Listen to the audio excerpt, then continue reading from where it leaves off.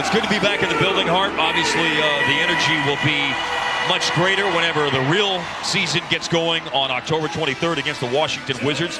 Tell you what, I looked at some numbers this afternoon, and this team during the regular season, Mark, led the league or was second, and it's just better offense.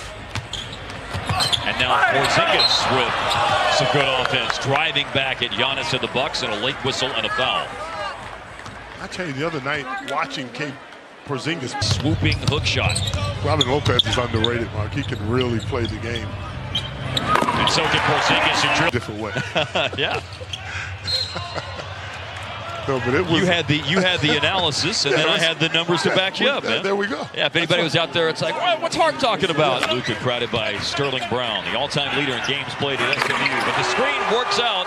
That loosened up the defense just enough to give Luka that sliver of space that he needed to hoist and hit the three. Yeah, for him, it's all about scoring up. When he gets squared to the back, and they shoot a lot of perimeter shots, so they're always going to be in the game. You're always going to have a chance as Boban gets inside again. Yeah. Who would have thought that? Second in the league last year, 38 three-point attempts a game. Well, Houston took more. Luka inside, and he was fouled. And remember that the Mavs were high up the list last year, fourth in threes taken per game, almost 37. Yeah, but just 34%. Yes. So that has to just challenge the shot. It was a tough shot. Luka, yes, sir. Squared up. Locked and loaded, ready to guard any kind of player on the perimeter, and as a big hold his own. 2 for 1, and Luka makes it happen again, back to back from deep of a preseason game. Looking to make it 3 in a row. Oh, he has found a special place. Unfortunately, the only thing that's going to slow him down is halftime. Good.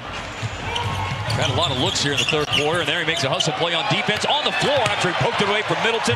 Got the ball back, and Luka misses inside. Rebounds his own miss. He's got the last 13 points for Dallas. That guy, because JJ not only has the knowledge, but when he says something, people listen. He's gotten hot, by the way. Luka picked up where he left off at the end of the second quarter. Go ahead, I'm sorry. And just to, when in that huddle or in those little times where they all communicate with each other. Yes, the Pacers, that was that. And from there, the team was dismantled. Yep. So you can't take it for granted. You hear people talking about seizing the moment. That's exactly what. And Luka steals the pocket pass. It was intended for Bender. Up ahead to Wright. And Wright looking for another assist, but Luka not in position to shoot the ball. Korver recovered. That's nice. Up top to Boban, who towers over the defense, makes the catch and flips it in. That pass had to be perfect. The right speed on it, the right height on it. It was perfect. That was a great pass by Luka. Didn't look. Almost 3 assists a game as well. Shot 48% for the floor. Just didn't want to find out. You know, sometimes you want a phone call to say, "Hey, we about to do this." But it's bitten.